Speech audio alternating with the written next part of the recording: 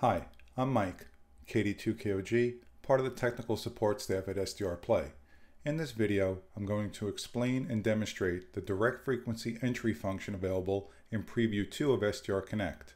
You have two options available for direct frequency entry within SDRconnect Preview 2.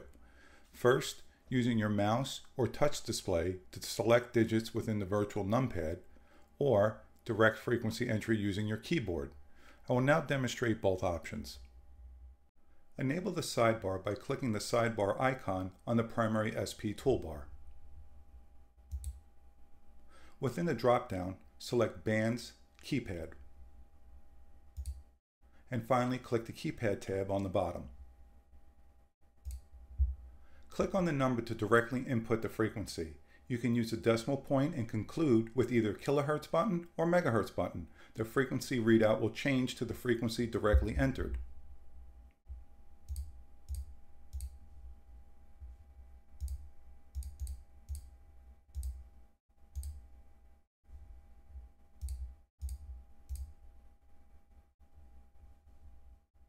Using the keyboard on your computer to directly enter a frequency, right-click the frequency readout display shown on the primary SP.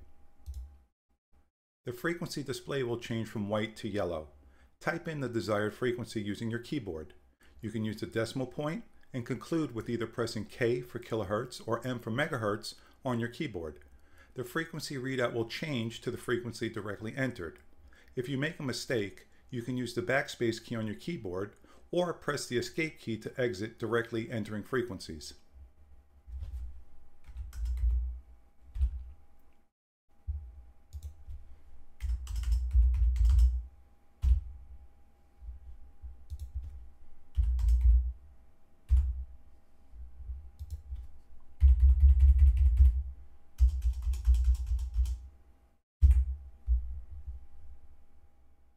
I hope you have found this video informative and helpful.